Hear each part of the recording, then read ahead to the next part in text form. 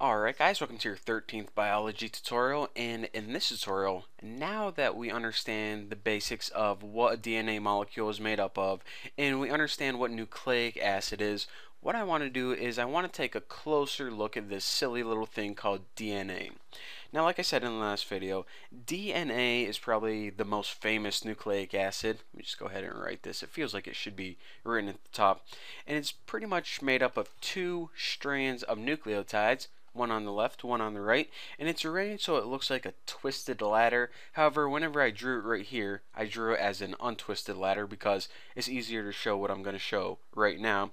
And that's it, that these separate sections, or I know I probably didn't circle exactly where I needed to, but separate sections of the DNA molecule are called genes. And that's spelled G-E-N-E-S, not J-E-A-N-S. That's a different type of genes. But anyways, the job of a gene is basically to carry the genetic information and pass that information onto, if it's a human, of course, your kids, or the next generation, whatever your offspring may be, whatever kind of animal or plant you are. Now, a cool thing is that genes are also the blueprint for proteins. Okay, so what the heck do I mean by blueprint? Because I know that they don't make up proteins, because we know amino acids are the so-called building blocks of proteins. That's what proteins are made up of. But I just said genes are the blueprint for proteins. However, if we're building a house, we know that a house is built of bricks, and it has a blueprint to tell you how to build it. And that's basically what DNA does. It tells you how the amino acids should be strung together and what order they go in whenever they make a protein. So basically, let me pick a color and summarize this stuff. Oh crap, I shouldn't have picked orange. Let's get yellow. So nucleotides, which remember are those three ingredients, they make something called nucleic acid. And the most famous nucleic acid is what we're looking at right here, DNA. And nucleic acid is pretty much the blueprint for proteins. Remember, it's not the ingredient, because proteins are made up of amino acids, but this blueprint tells the amino... Okay, Bucky, take a deep breath.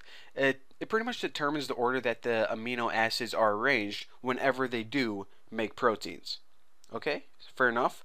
So, what else do I got to talk about? Oh yeah, I guess, I probably should mention this. You guys are like, okay, so if every nucleotide is made up of the same stuff, and every nucleotide makes DNA, then wouldn't it mean that it pretty much made the same blueprint?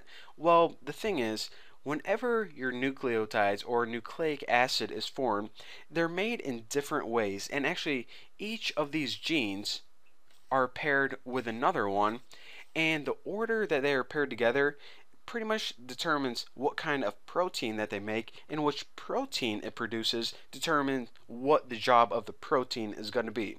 So basically, DNA makes different types of proteins, and depending on exactly how that protein is made determines what it does in your body. And cool little information that I guess isn't that cool, because it's kind of sad actually. Sometimes the wrong type of proteins are made, and whenever they do, whenever your body makes the wrong type of proteins, it can develop some diseases like cancer, and obviously it messed up because cancer is not a very good thing. But hopefully through all of my writing you guys understand a little bit about genes, which just think of it as a piece of DNA, and you guys know that DNA is responsible, it's basically the blueprint for telling the amino acids how to join together and make a protein. So I'm going to take a deep breath, and I'm probably going to go eat some string cheese. But thank you guys for watching. Don't forget to subscribe, and I'll see you guys in the next video.